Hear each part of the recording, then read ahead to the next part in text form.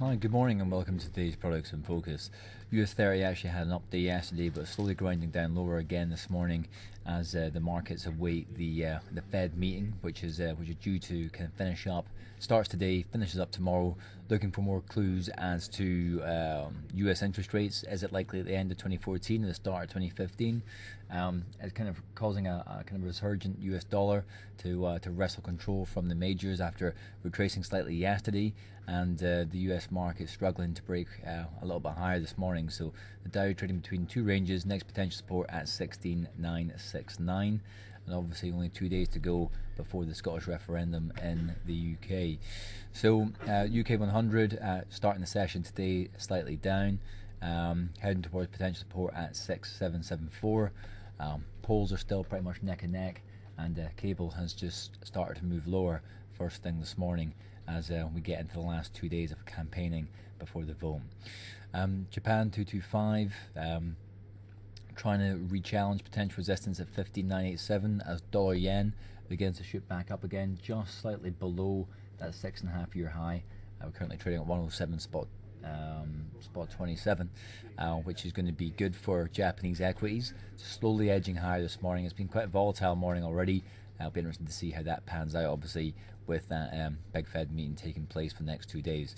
So looking at dollar yen in this instance, you can see that it's been struggling to break above. I think the recent high has actually been 107 spot 40, so that will be the next short-term potential resistance. Obviously longer-term potential resistance 110 spot 77, but looks to be that we might be building short-term support at the bottom of the candle legs around about 106, or pretty much 107. There's 106 spot 98. Moving on to crude oil West Texas, volatile as ever. As soon as it hit 91 spot 28, bounced right back up again, but it's not had any fall through again today.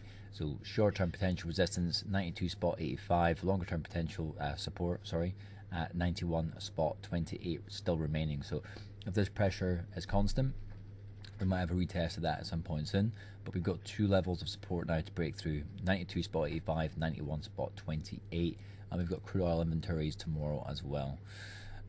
Gold is not really quite sure exactly what it wants to do, because the uncertainty from China should be causing people to get safe haven assets, but then the interest rate and potential interest rate hike in the US is really capping any potential rally. So the pressure still remains, and the tips of these candles are indicative of the selling pressure each time it tries to move that a little bit higher. Next potential support still remains at 1218, and the technicals are oversold at the moment, but there's not yet a signal to buy back. So from a technical perspective, there's still a little bit of weakness there. Moving on to euro dollar. Euro dollar spiked lower yesterday. We didn't get quite close to that potential resistance at 1 spot 30, but we are just getting this period of higher lows kind of materializing. So we're building up a little bit of a base, but we're not really able to push on that little bit higher right now. So I think people are waiting to find out what's happening with the Eurozone in regards to any QE or any stimulus measures, while waiting to find out what happens with the US dollar. But people are beginning to take bets that the Fed will raise rates sooner rather than later. And GBP USD is hit resistance for the last couple of days, moving lower this morning as the UK100 continues to lose its momentum and is moving slightly lower this morning as well. I think it's going to be kind of volatile over the next couple of days, depending how the polls go, because obviously if Scotland goes independent, that could have quite a big impact on GBP USD. It'd be quite volatile anyway. So the next potential support still remains at 1 spot 60.09.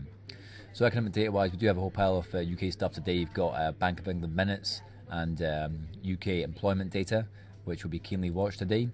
We've got Eurozone CPI data.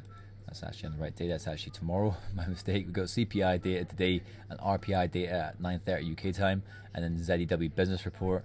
And obviously, as I've already covered for Wednesday, Bank of England minutes and employment, and Eurozone CPI, US CPI, and then you've got crude oil inventories and the Fed funds rate at 7 p.m. UK time. So lots and lots of fundamental data out tomorrow. And keep your eye on the chart forum as ever. Make insights part of your leg going forward, and join me again tomorrow to find out what happened next.